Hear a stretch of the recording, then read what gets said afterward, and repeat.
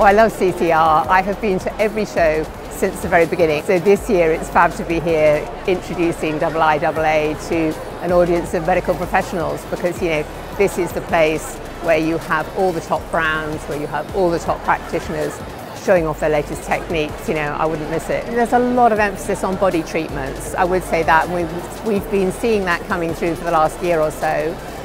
There's a lot of exciting new toxins, which I can't really talk about, but everybody is fascinated by that. And there's a real focus on proper active skincare. I think since the pandemic, when everybody got massively into whatever skincare they could all lay their hands on, and then some found maybe they'd gone a bit too far with that, now they're working out what really works. And also, in terms of the supplementation angle, how you feed the skin from within. You can try all the treatments, you can use all the skincare, but you've got to be looking after yourself and everything from a mental level to the exercise, and they're all working out clever ways in which they can help their patients to enhance their wellness.